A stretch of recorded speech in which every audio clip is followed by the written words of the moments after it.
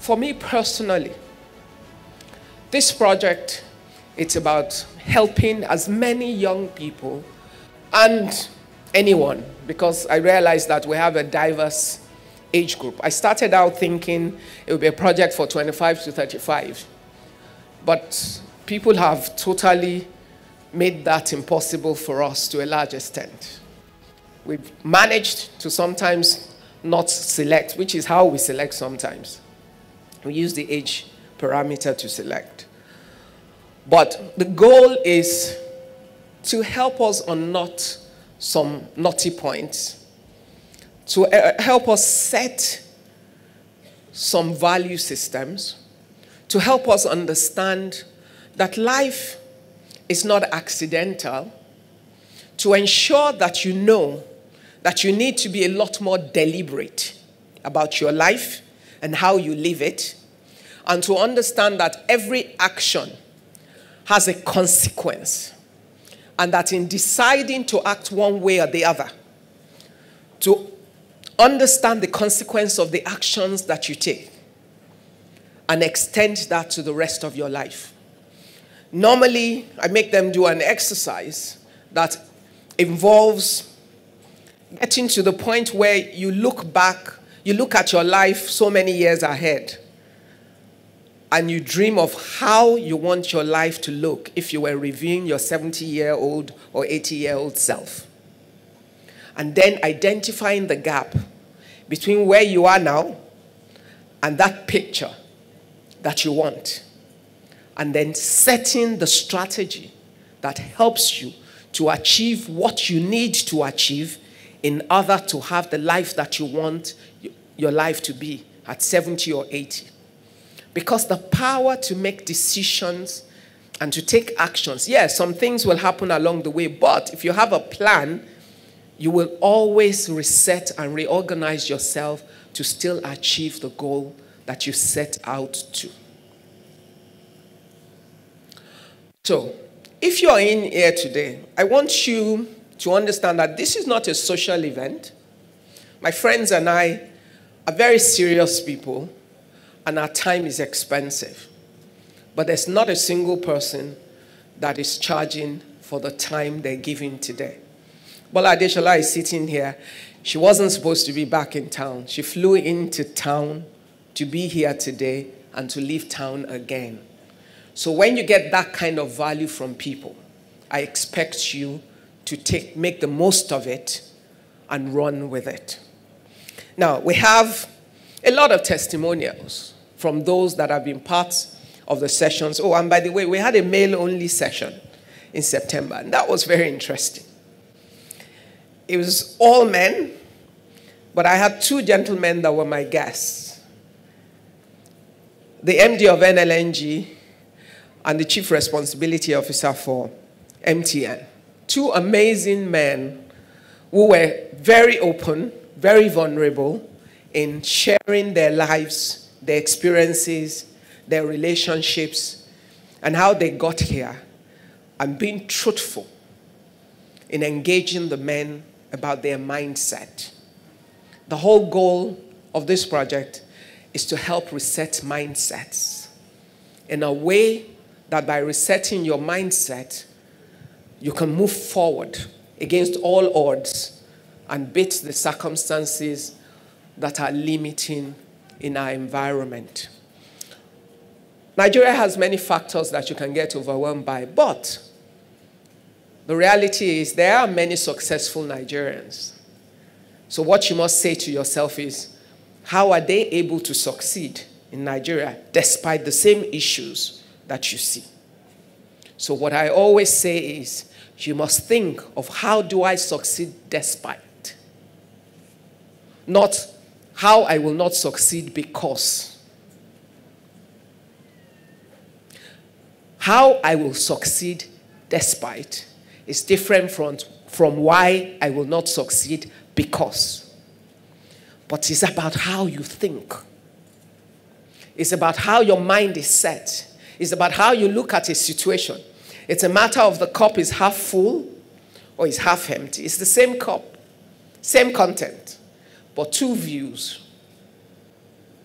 So what we seek to do is to challenge your view in a way that will help you to reset the way you look at things, so that at the end of the day, you can look at things differently in order for you to be able to achieve your goals.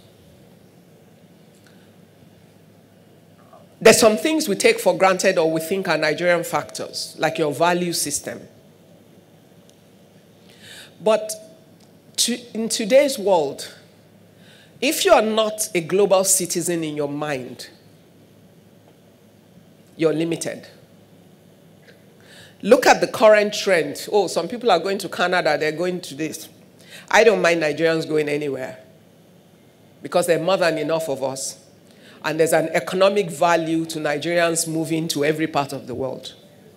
If you have enough Nigerians in diaspora, we don't need to sell oil to generate foreign exchange, because they will repatriate money. The money will benefit the economy. Their families will benefit from it, and the whole economic cycle will benefit. There are countries whose whole FX generation for their country is from their diaspora people. Philippines, India. Go and check what percentage of their GDPs come from repatriated funds. So I don't mind Nigerians going anywhere. I just know that if you're a Nigerian who has skills, but has not allowed yourself to develop the habit of working with the right value system, if you then get up and go to Canada, you'll end up in jail. Why? Because you're not used to doing things right. And your practices and your habits will show up somewhere, and it will destroy the talent and the gifts that you have. So, oh, it's a Nigerian factor. No. The smart person of today will know that we live in a global world, and you're better off resetting yourself every day to be competitive globally. If you're an entrepreneur, with the use of social media or social platforms, you can sell your goods to any part of the world. So what does that tell you? You must have a mindset of excellence and a dedication to quality. Even if your market is just Nigeria, when a foreign investor comes knocking and looking for opportunities, he's not going to consider you based on Nigerian values. He's going to consider you based on accepted values. So you might have the right product, the right market, but you might be the wrong person because you have the wrong practices.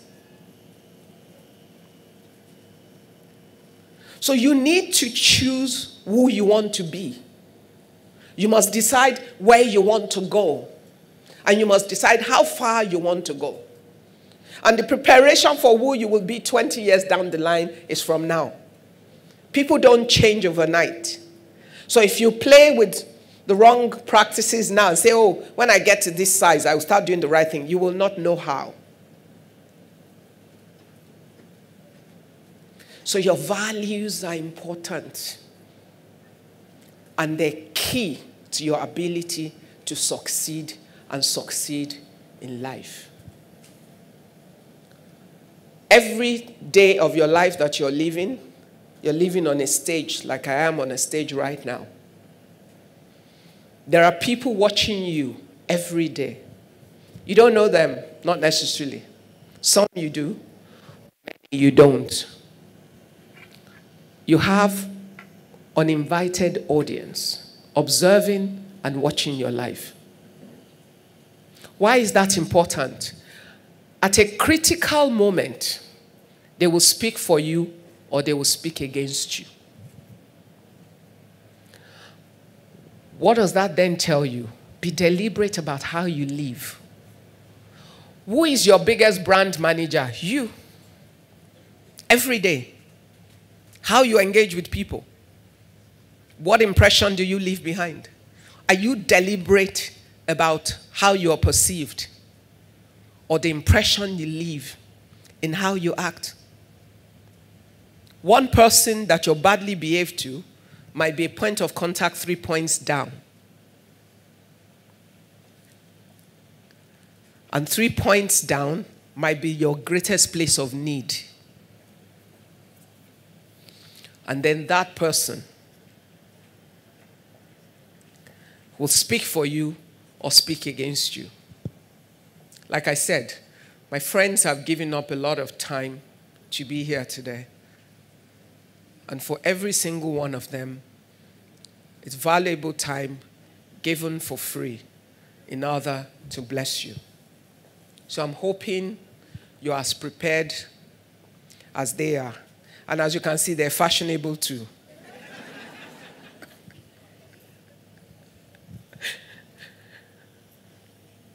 So this is a fun day for me because honestly, it's one thing to think this is something that you feel God wants you to do.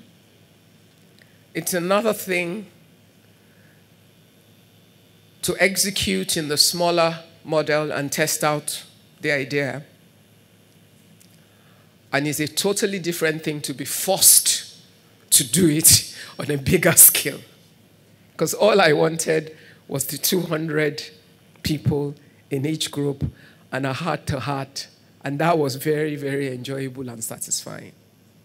So I want this to be as enjoyable, as satisfying, as it is impactful. And the only way that happens is that every one of you is fully engaged, will take the most from the value that they have brought. You will ask the right questions, no stories, no tales. You know, let's maximize time for everyone.